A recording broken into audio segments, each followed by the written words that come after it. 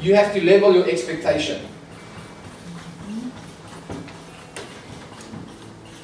Okay, now what do I mean by that? You see, our business is a kind of business where we're always expecting things of other people. We expect people to get involved when we speak to them because it's amazing, it's a great opportunity, it's so exciting. And if they don't, take it on yourself. You feel bad. We expect people that we sign up to go and sign up the world. Of course. Yes. How bad do you feel when you sign up somebody and they do nothing? I mean, it's like you take responsibility for their success all of a sudden. Okay? We need to shift our expectation.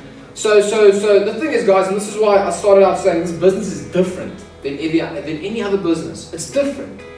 Because to a certain extent, you should not be measuring your success or your results by the results. Because it's all a process. It's all timing. It's all growth. It's all about the journey. That's what this is about.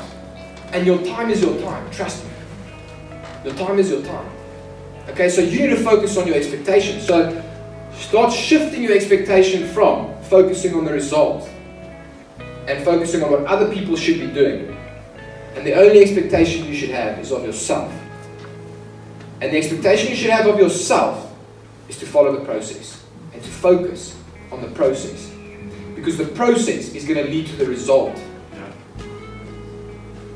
Okay, that's the way you build your belief, guys. If you are going to build your belief on a place, or coming from a place of how many points you have in your business, or how many people you signed up this month, or, you know, when you move to the next level, or on which level you might be right now, this business is different because it's not going to run away from you, regardless of how long you take to get to that next level.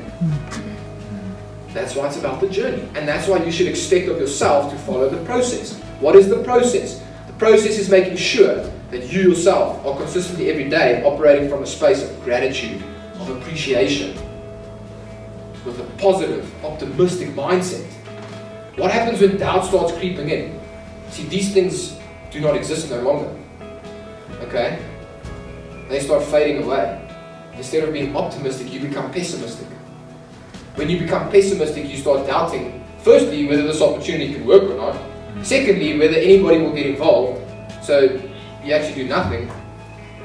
Or you start questioning the system, or growing yourself, or the importance of doing that.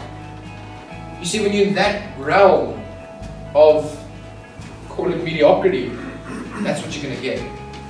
Because that's the way life works. Whatever you're focusing on, you're going to get more of. Have you ever seen that when you have a bad day and when it rains, it pours? Eh? When it rains, it pours? Because whatever you focus on, you have more of. That thing grows.